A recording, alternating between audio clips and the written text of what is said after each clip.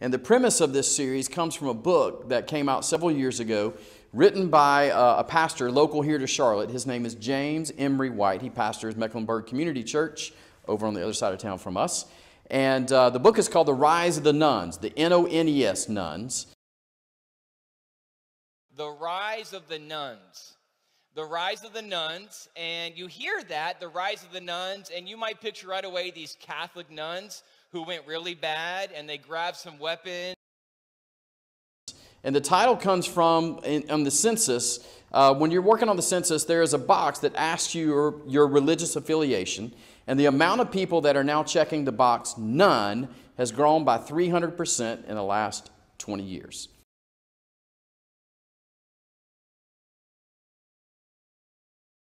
Mormon, other, or you can check none, N-O-N-E. No religious affiliation at all, no faith at all. And more people in 2010 and in 2020 chose the none choice than any other choice. In fact, the past 20 years, the choice none has risen by 300%.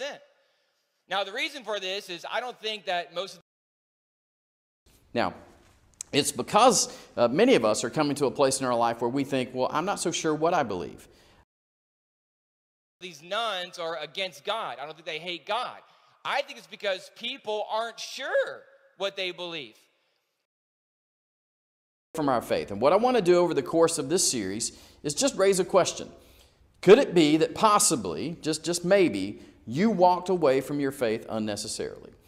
If you've walked away from God, do you think you've done so unnecessarily? There's basically, when it comes to God, there's two categories of people.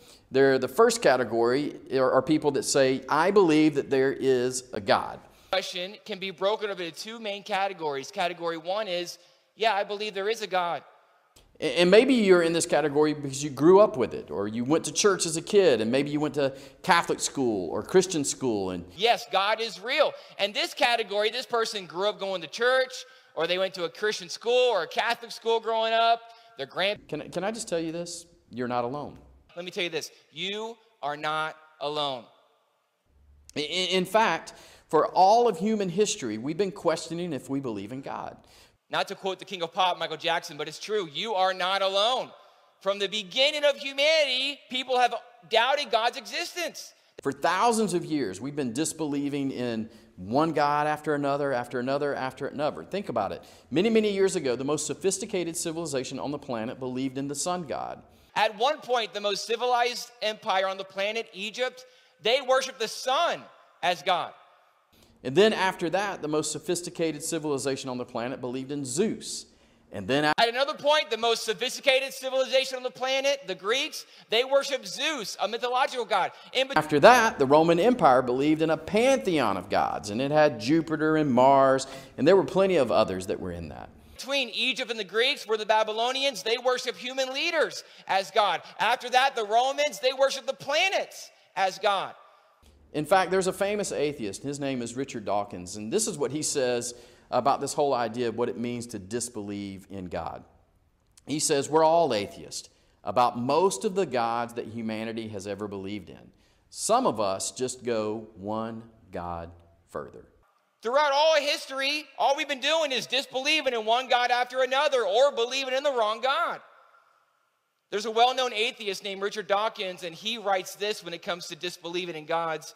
We are all atheists about most of the gods that humanity has ever believed in. Some of us just go one God further. Now, here's something really interesting. Did you know that in the first century Christians were considered atheists? I know, it's weird, right? But they were, because they didn't believe in all of the Roman gods. Did you know that in the first century, when the church began, the first Christians, they were considered atheists? Because the first Christians did not believe in the pantheon of Roman gods.